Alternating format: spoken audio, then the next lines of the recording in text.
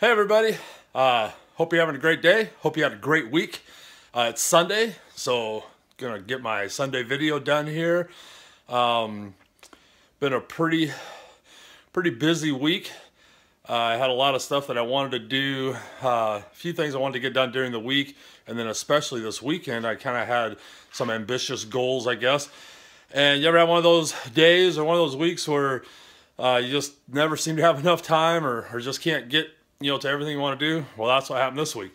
So first and foremost,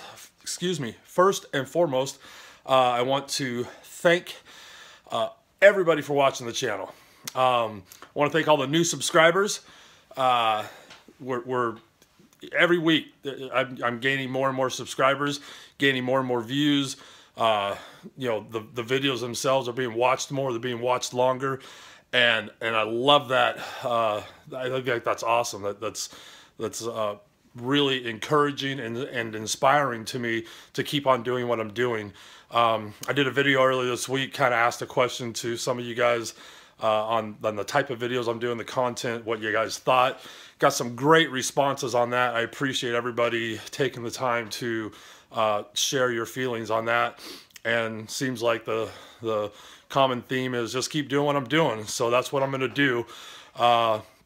So again, thank you everyone. Thank you for your comments. Thank you for your input, your interaction, the suggestions and tips on certain videos, that when you're helping me figure out how to do something or coming up with ideas on how to do something a little different. I really appreciate that. This is becoming a great community of people here, and I love that we're able to, through the internet, people all across the world are able to communicate, and we feel connected, or not feel, we are connected, and we can work together to come up with solutions and ideas and topics and things like that. And that's really, really, really cool to me. So thank you everybody. I really appreciate it. I know I say this every week, and I certainly hope it never just sounds like I'm just saying it to say it. I really, really, really, truly do appreciate everyone for being here. I appreciate that you take the time out of your day to watch the videos. I subscribe to several channels myself, and I know how time consuming that can be to sit and watch people's videos. You can get kind of drawn into this. The next thing you know, you've been sitting there for an hour or two just watching YouTube videos. So the fact that you choose to watch mine means a lot to me, and I appreciate that. So anyhow, a little bit about what's going on.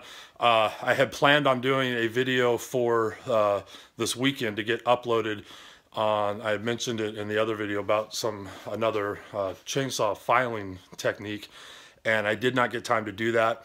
Was super busy all weekend, so I'll do my best to try and get that done this week, but I already know that I'm doing a bunch of stuff every day before work this week, so that may or may not happen, but I'll do my best. Anyhow, I had had a neighbor who had came over and wanted to know if I would be interested in helping him fell some trees. He had planted a windbreak. He may have planted it, I'm not sure, or if his parents did. He's an older gentleman, but it's a family farm, generational, been there over 100 years. And so this windbreak, he said he thought the trees were planted roughly 50 years ago, was planted wrong, and some of it was the wrong types for what they were trying to do. They were too close together, and so they've had issues. Tops are breaking out of some of the trees. Some of the trees are just dying from being the competition of the other trees crowding them out. So he just wanted to cut all the trees out. He's going to start all over, replant. He's done some research, and he thinks he's found a better variety of tree to plant there. So it was mostly pines, and there were some Doug firs, small Doug firs in there, some large white pines, and some other kind of pine. I don't remember what they're called. So I of course said, yeah, I'll help you out. He said I could have all the wood, which I don't mind. I can burn pine here, especially with our outdoor burner. There's not as many concerns with creosote buildup. But even if we had a wood stove, I would still feel comfortable burning it. It's just how you burn it, how you keep your chimney clean and all that. So anyhow, we did that. I went over there today to just look at it. He had asked me to come by and just kind of see what I thought we would need. and we ended up cutting all day. So that kind of killed my plans for doing some videos today. And then yesterday just had some other errands come up that got in the way. And I mean, such is life, right? So I do have a little bit of footage I'm going to post later after I finish this one of us cutting these trees. It ended up being about 30 trees, all really good size. And the one thing I learned from this was how great, oops, I'm so sorry about that. I'm trying to switch hands here. How great it was to work with someone who had the tools for doing the job. And what I mean by that is typically when I go cut firewood or cut trees, it's my pickup, I got a wheelbarrow, and my chainsaws. And, you know, I don't have even a trailer, so I make multiple trips and things like that. So he's telling me how, you know, he's got a little skid steer, he's got the tractor, he's got a dump trailer, all this stuff. So he had a plan already in his head how he wanted to do this.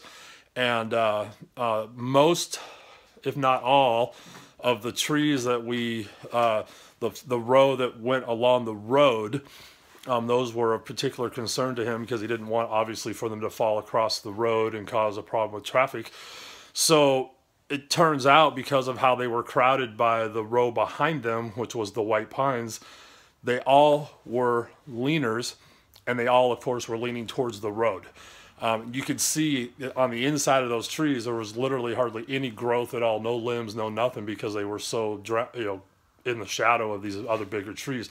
So all their growth, all their branches was on the outside towards the road, which was pulling those trees that way.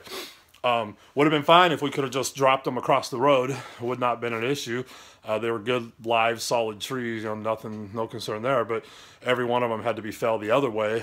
And the first tree we tried to wedge over just did not have the oomph. I couldn't get it to pop over. I mean, they were just leaning back too far. So anyhow, we were able to use a skid steer, brace the trees while I did an undercut and started the back cut, then stepped away, and then he just pushed them, and they just popped over, just literally just fell right over. So it went really well, and it was kind of neat to get to work with, you know, having those tools available to do that. Then he yarded all the trees out to one of his big fields so that we could brush them up, you know, cut the brushes off of it and buck them up into firewood. And that way he's going to just push the brush up into a pile when we're all done and burn it out in the field. And that way it will save his yard. And that was kind of nice. I'm not used to being able to do that. Usually I have to, you know, be delicate. I'm in somebody's yard. I have to, you know, cut the tree and firewood and everything right there. So that was really nice. And then he has this big dump trailer that probably held 4 pickup loads of wood. So using the skid steer, was able to load up the rounds into this trailer, which on the white pines, they were pretty big. I mean, they're almost 2 foot across at the butt. So that was really nice and helpful. And then since he literally lives 2 houses away, which out in the country is, you know, not next door, but close enough that we were able to just take the tractor and drive that trailer over to my place and dump them by my wood pile, and I'll start splitting on those. So without going on too long here and rambling, it was just a really neat experience to get to work with those tools and stuff available to me. He's a pretty good sawyer, had a good saw. You know, a lot of times when people want to help or I'm helping them or whatever, they have, you know, the wrong tools for the job, underpowered saws, stuff like that. He had a Stihl 044, which was, you know, a good choice for what we were doing. So yeah, so anyhow, we ended up working all day cutting wood over there, and now I have to go back every day this week before I go to work and continue bucking this stuff up for firewood, and then we'll probably do the same thing next week and load it in his trailer and haul it all over to my place. And somehow I have to work in there splitting the wood that we already got here, and moving it, stacking it, so there's room to dump another pile. So it's going to be an interesting week, be very, very busy, and so we'll see how I can do on content. The one thing I did want to do this week, like I had talked about, was, and I'll mention it real quick, is I've just kind of started getting into square filing chains, and I have a jig for that to help, so I don't have to freehand it. I've used it a couple of times now, or more than that actually. Pretty simple to use, really good results. I actually converted a standard round file square chisel chain to square round, whatever you want to call it, and it worked, I thought, really well for that. Now, obviously I have nothing to judge this against, so I've never had the advantage of using a dedicated grinder for square grind. All I had was a chain that was given to me that had been ground by somebody that has a grinder, so I kind of knew what to look for in the angles and all that.